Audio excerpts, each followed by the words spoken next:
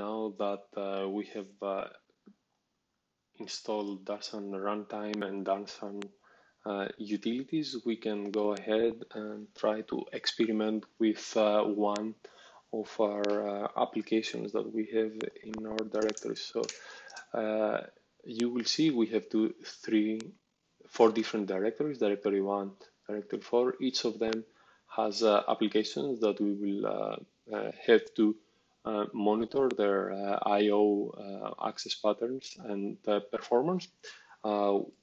With this tutorial, we will experiment with directory 1, and then for the rest, you can just read the README file and try them on your own, following the same more or less procedure.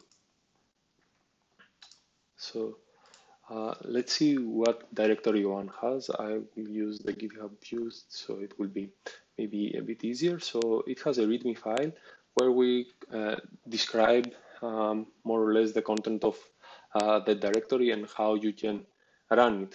And then we see that there are two bash scripts. The first is the file per process .sh, and the other one is the single shared.sh. So these bash scripts are actually the ones that we use to compile the file per process.c and ssf.c single shared file.c source files and make the executables out of them.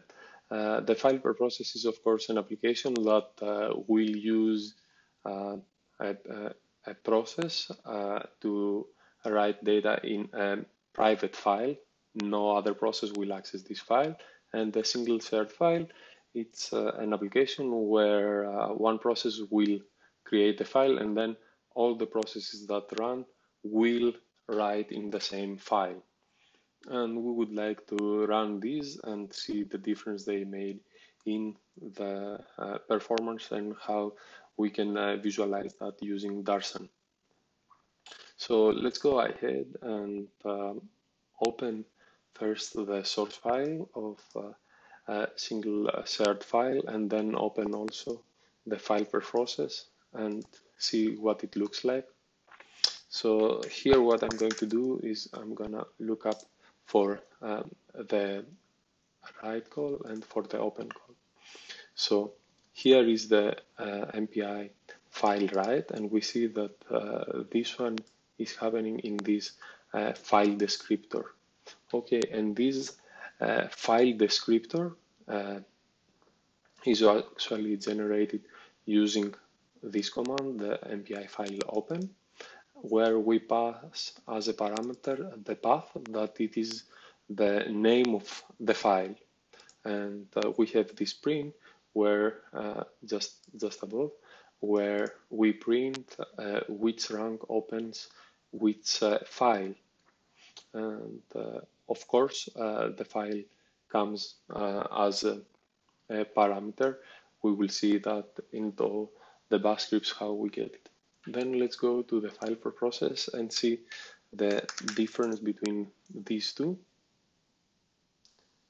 Yes, so it's again the same write in a file descriptor that is generated from this open. Again, we have the same print, but now look that we are actually manipulating the file path to include also the rank information, since we want each process to write in its own private file. How do we do that? We do that using this sprintf here, where it gets the workspace space, but also adds as an underscore the rank. So this way we guarantee that each process will have its own private file. Now that we've looked into these two, let's see what the bash scripts are about, and let's start with the file per process. So the first part of the script is just to parse the command line arguments. We have two command line arguments for this. We have the number of clients and the number of MPI ranks per client, the number of processes per client. Since you are running it in a virtual machine, we always have to put here one, and we do not really consider these parameters, since we don't consider having a host machine with lots of clients to be used. Then the other important thing that you will see in all these bash scripts is that we have as an SRC here a variable that we specify the source file to be compiled, and then the bin that specifies the file name of the generated executable. We use MPICC to compile the source file, and we generate the executable with the name we have specified here. Then we have another parameter that it is called output, that this one specifies where the data that are being generated by the job will be stored. For your virtual machine, this should be like that, and it would be fine. If you run in another environment, maybe you want to store the data in a parallel file system to have better understanding and better results. Last and most important is the how you initiate the job, and this is usually done by the MPI run. We specify the number of processes we want to initiate, the actually executable, and then we pass as a parameter here the amount of data that we want to write. This is something that it is configurable, so you can experiment and give different amount of sizes, see how this impacts performance, and of course the output where this will be stored. Traditionally, you would only have this one. Now that we want to have Darshan dynamically, Darshan library dynamically link with the application and trace the I/O generated from the application, we just include LD preload and then the Darshan library path. For this one to work for you, you will have to have an environmental variable that would be called Darshan lib, and you will have to set it to the absolute path of where this library will be located. Let's go ahead and set this thing for our case. So for me, I had just installed it in the local dir that would be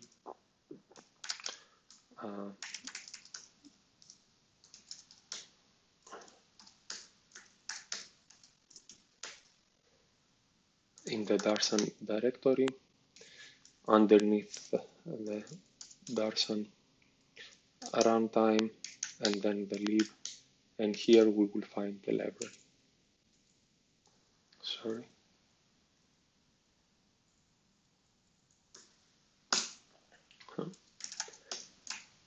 So apart from that, what else we have to make sure that we set up as environmental variables is the Darshan log file. Let's go a bit further back and review.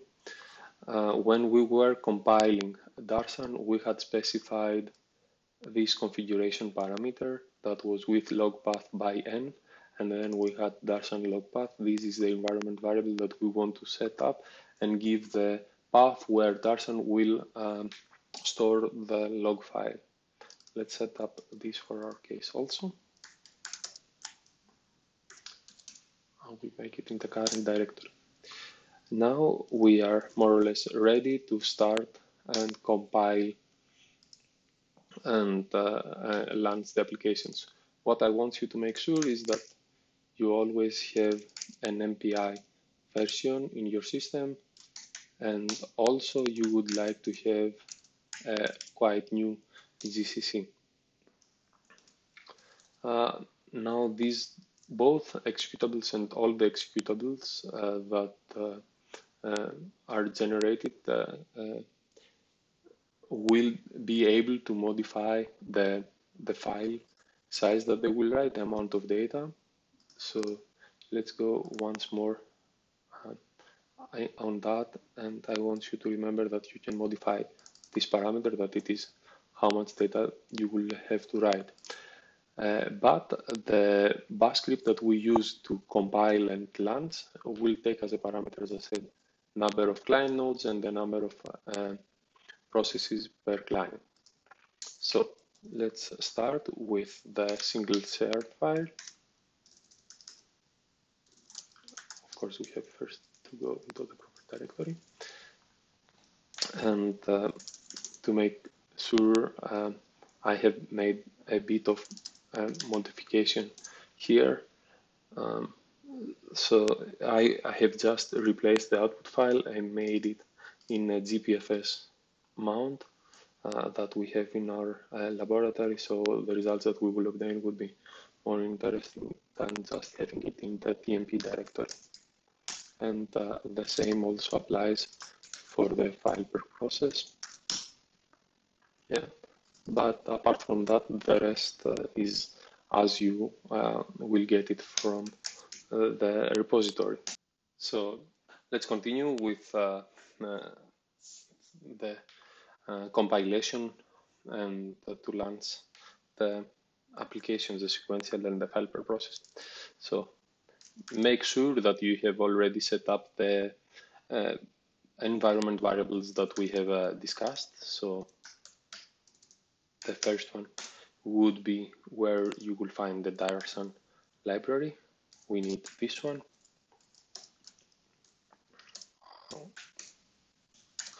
You have to specify the installation directory.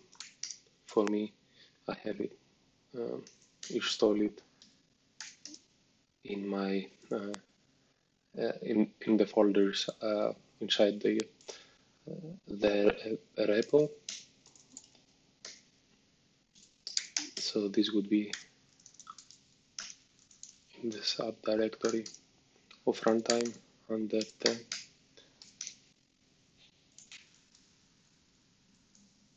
lib. Sorry, you have to do export there. Yes. So apart from that, you remember that when we were configuring Darshan, we had to specify also, we specify also this one, that it is the environment variable that we will use to specify the output directory and for the log paths. Again, we have to export this one, and I will make it as a current directory.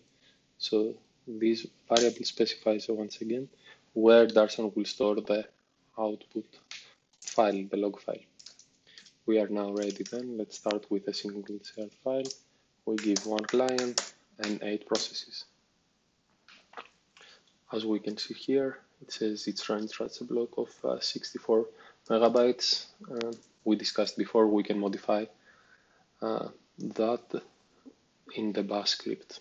And we also report the bandwidth and the time it took. Of course, the total number of bytes, it was really small, like half a gigabyte, and that's why we get really good performance here. So there is lots of caching involved in this case. Let's now execute also the file per process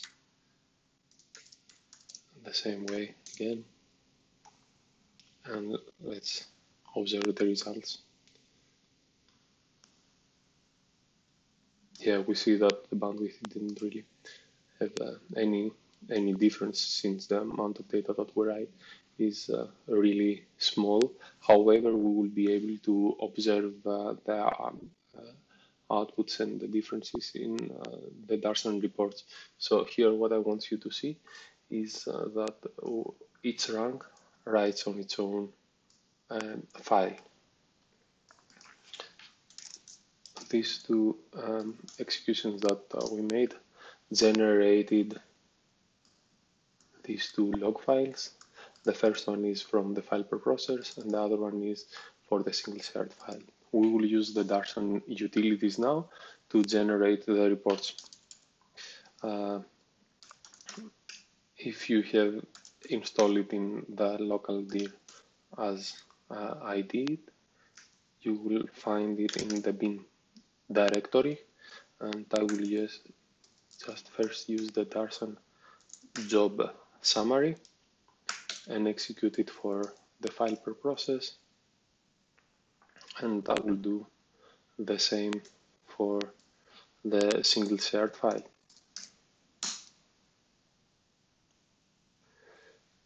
So these two commands generate these two PDFs that will contain this information. And here are the PDF reports that Darshan job summary generated. The first one on my left is the file per process, and the other one on the right is the shared single file. So we can see that on the top there is a job ID, the DU ID, the number of processes used, the runtime of the actual job, and then we have the I/O performance estimates. And here in the estimates you can clearly see that when we have the file per process, it is way better than when we have the single shared file. Of course, don't take these numbers as absolute, because the amount of data that we wrote was like really small, only half a gigabyte. So caching is very much involved in this case. So the numbers are not accurate, but they can be there to show us that there is a huge difference between the file per process and the single shared file. Then we have some figures. I think the first one gives you a percentage of the runtime in comparison to the I/O cost. And for POSIX, there was really nothing, but we can see a small blue box that it is for the MPI/IO, the metadata operation, that took a small percentage of the run time. Then in the other figure next to it, we have the I/O operation counts, how many times these I/O operations were called, and we have per interface. So for us now here we used MPI/IO, but of course there are the POSIX calls always included there, because there were some standard writes to the standard output and the standard error, and these are also measured, but it's not that are interesting in respect to the benchmark. Then we have the POSIX access sizes, and we have also the MPI IO access sizes, and here we have it for write and for read, but we only see the write because there was not any read involved. After that, we have the most common access sizes for POSIX and for MPI IO. We see here that for MPI IO it's the same, and all processes did these 64 megabytes writes, and for POSIX it's just the message is printed in the standard output, so there is nothing really significant here. You can correlate also the MPI/IO to the MPI/IO access sizes, that it is also in this range. So also we see the file count summary. We have the total files that were opened and also the files that were created. For the file per process, we see that there were 17 files created, where for the single shared file there were only 3 files created. So in the next page of the report, we have the first 3 figures that are a time span. So in the Y axis, we have the MPI ranks in the first one, and in the X axis, we have the time, and then it shows the operations that they perform in relation to to the time, and we see here that we only have write operations. We did not do any read, and this covers only POSIX and stdio, so it does not cover MPI. That is not so interesting results for our experiments. Then we have the average cost per process, average IO per process. This is again for POSIX and stdio, so the results are not really interesting for us. So we have for several operations, independent read, writes, metadata, and the same for shared read, writes, and metadata.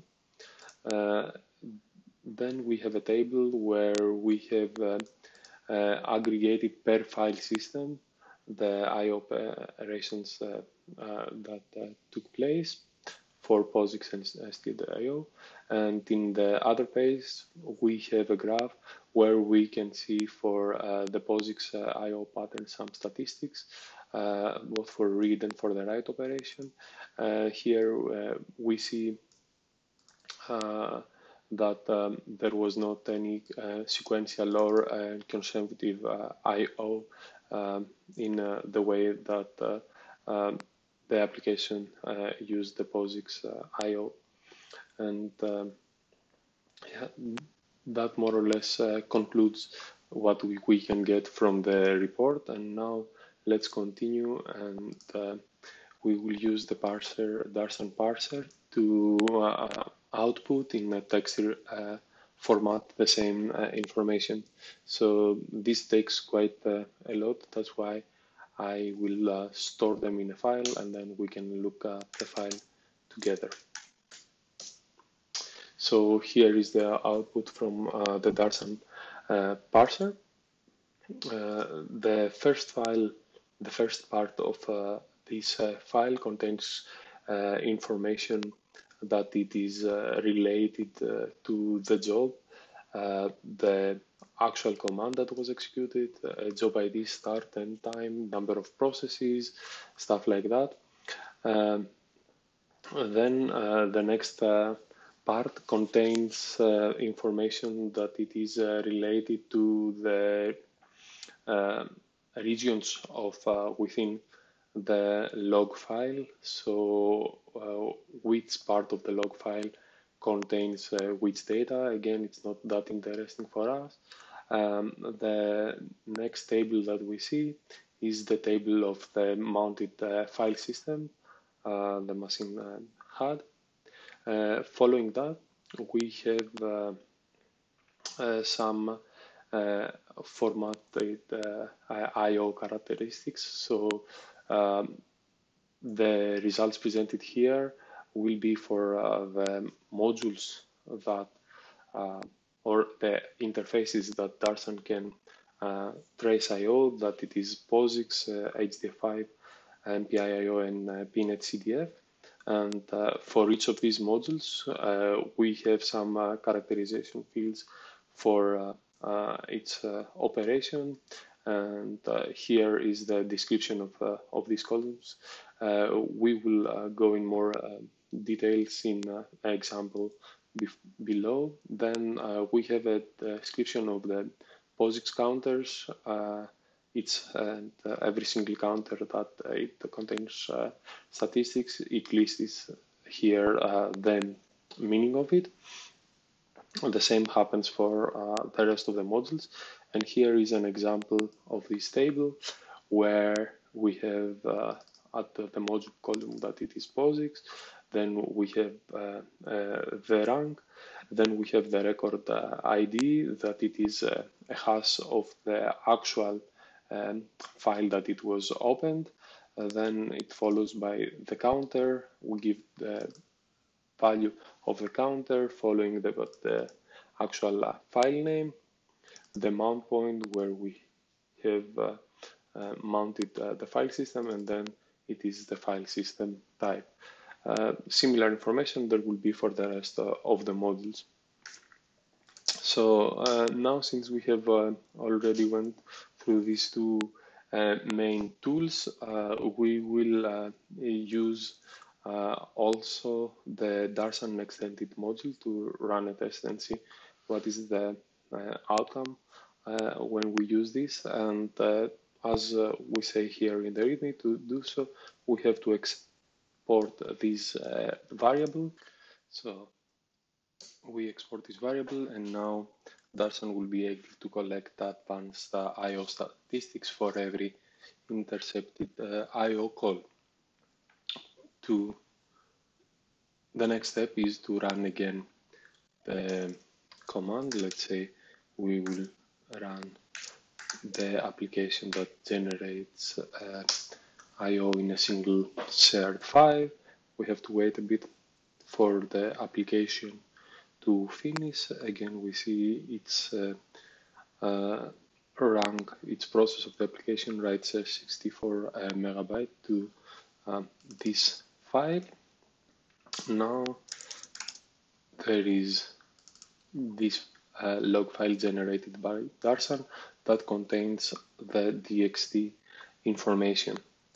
To generate a report for that, we will have to use the DXT parser, Darshan DXT parser.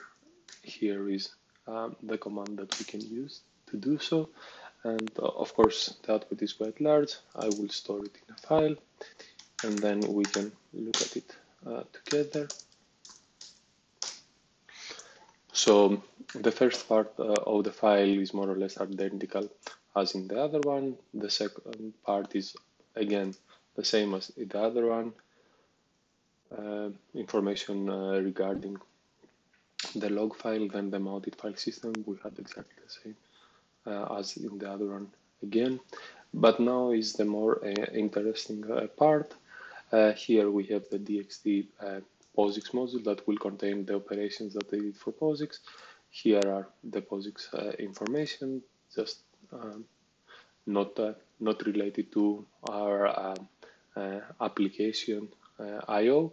And then this is the DXT and PIIO that are related to our application I/O. And here we can see, for example, that rank 0 wrote to this file ID, and this is the file name, and then they list the I/O operations that they did. So here they have a write, segment 0, and then it lists the offset, the length, and the start and the end time.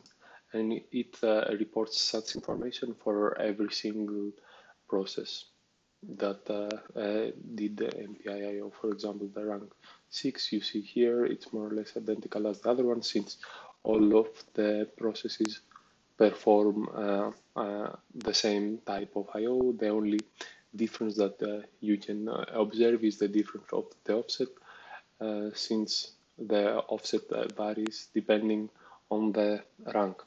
So, and with that, we conclude the execution of the applications that they were contained in the directory 1.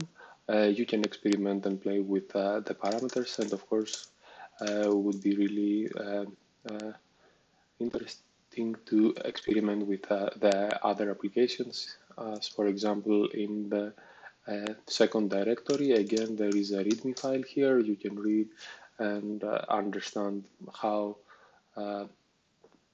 and what are these applications are doing, and run the same commands that we used to experiment and analyze the I/O activities. So, and with that, I would like to thank you, and I hope that you learned something from this tutorial.